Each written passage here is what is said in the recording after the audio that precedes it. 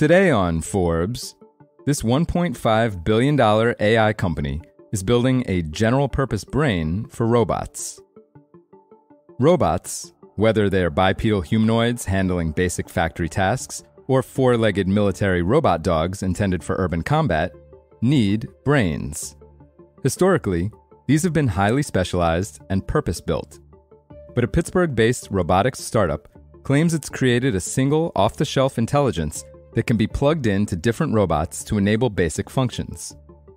Skild AI, founded in May 2023 by Abhinav Gupta and Deepak Pathak, two former Carnegie Mellon University professors, has created a foundational model for what it describes as a, quote, general-purpose brain that can be slotted into a variety of robots, enabling them to do things like climbing steep slopes, walking over objects obstructing its path, and identifying and picking up items. The company announced on Tuesday that it has raised $300 million at a $1.5 billion valuation in a Series A funding round led by Lightspeed Ventures, SoftBank, Co2, and Amazon founder Jeff Bezos, with participation from CRV, Felicis Ventures, Menlo Ventures, Amazon, and General Catalyst, among others. Raviraj Jain, the Lightspeed partner who also led the company's seed round in July 2023, told Forbes he was wildly impressed with Skild AI's models when he first saw them being pressure tested last April. Robots using them were able to perform tasks in environments that they'd never seen before and hadn't been designed for demos. He said, quote, "The robots at that time were able to climb stairs, and I think it's really crazy how well they were able to do it because it's a very complex stability problem." And still more impressive, the robots using Skild's AI models also demonstrated, quote, emergent capabilities, entirely new abilities they weren't taught. These are often simple, like recovering an object that slips out of hand or rotating an object. But they demonstrate the model's ability to perform unanticipated tasks, a tendency that occurs in advanced artificial systems like large language models. Skild has pulled this off by training its model on a massive database of text, images, and video, one it claims is 1,000 times larger than those used by its rivals. To create this massive database, the co-founders, both former AI researchers at Meta, blended a mix of data collection techniques, which they have developed and tested over years of research. One way was to hire human contractors to operate robots remotely and collect data about those actions. Another was to have the robot carry out random tasks, record the results, and learn by trial and error.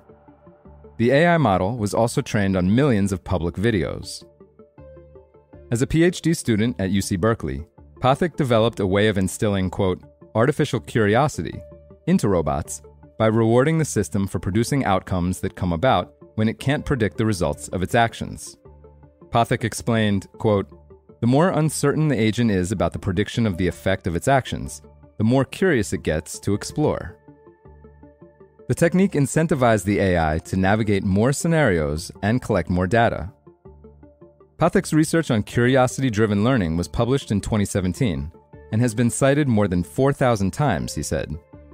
Pathak also devised a way for robots to use written information from large language models like GPT, of how to open a can of milk, for example, and convert that into actions. Pathak said, quote, in 2022, we figured out a way to put these things together in a single coherent system.